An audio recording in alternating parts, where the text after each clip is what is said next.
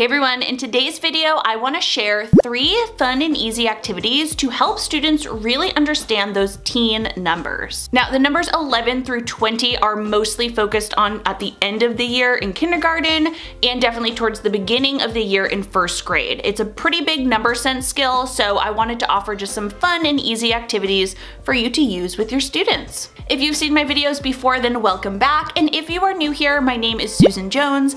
I'm a former K-2 literacy teacher and first grade teacher who now spends a lot of time here on YouTube sharing tips, ideas, and videos just like this for teachers just like you. So if you're ready to dive in, give this video a thumbs up, subscribe to my channel, and let's get started.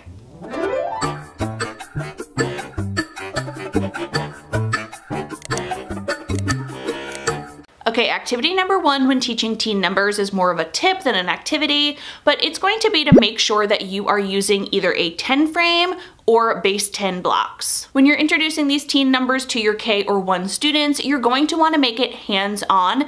And really the main thing we are teaching our kids when we're talking about these teen numbers is we want them to recognize that, 15 is actually a 10 and 5 ones. We really want them to understand that that first 1 there is not a 1, instead the value is actually a 10. So using manipulatives like a 10 frame or like a rod like this one is a really good visual for them to understand that. To do this with your students, you'll really want to go ahead and orally say a teen number aloud, let's say 13, and then you will want them to actually physically make it on their board, either using a 10 frame like here. They will first fill in all of the numbers to 10, and then they will show the next 3. You can have them either do this next 3 on the side, or you can of course do another 10 frame, so you have 20 there. And you can have them fill in those 3 at the beginning of the second 10 frame as well. You would do something similar with blocks like this or connecting cubes, but when they're making that number, you would actually want them to finally connect the connecting cubes when you make a 10. And for this, I wouldn't just have them grab a rod. They would have to count up 10 individual ones, and then once they make a 10, they'll exchange it for a rod. Just for some other examples of how I would have students do this. Once students have done this enough times with you saying the number and building it so you can kind of walk around and check, I would definitely move this into an easy independent or partner center. Here's an example of an independent center I have in the SJT Math Club. It is called Teen Number Build and Write. And here all students do is actually flip a teen card. They will build it on their mat either using a connecting cubes like I mentioned earlier, or they can just use these rods right here. And then they would write underneath the equation. So let's say 14 is 10 plus 4. This takes it to that next level where they can actually see the equation 10 plus 4 equals 14.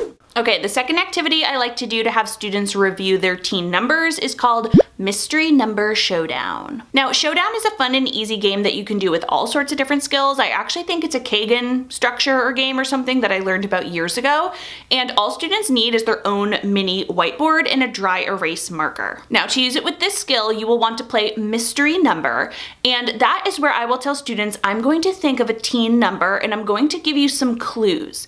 You will have to guess what number I'm thinking of and see if you can find the correct mystery number. So for example, I might say this teen number is greater than 12, but it's less than 15. And then I'd have students think and they'd be like, oh, wait, it could be 2 different numbers. So I might give them another clue and I might say, this teen number is odd. And then what students would be doing is pretend this is a whiteboard. It's actually just a piece of paper. But they would be writing down, they'd be keeping it a secret, and then I would count down when I see that everybody's ready. I usually have them put their marker down when they are ready to show me.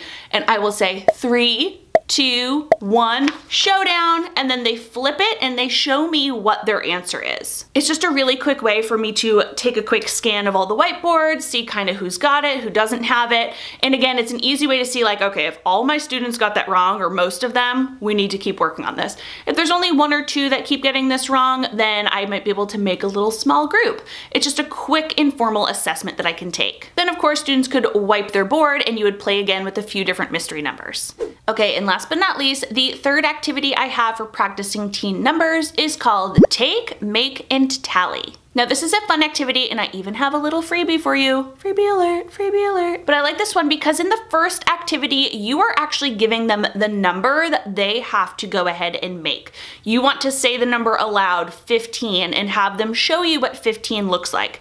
But in this activity, it's gonna be a little bit different. This is a game that students can play either independently or with a partner, and all you need to do is go ahead and put 20 different cubes, erasers, or bears, something like that, any little manipulative, into a brown paper bag. What students will have to do is close their eyes and they will reach into the bag and they will take some out of their bag. Now, if these are cubes or erasers, you might want to have students go ahead and use a 10 frame to fill it in.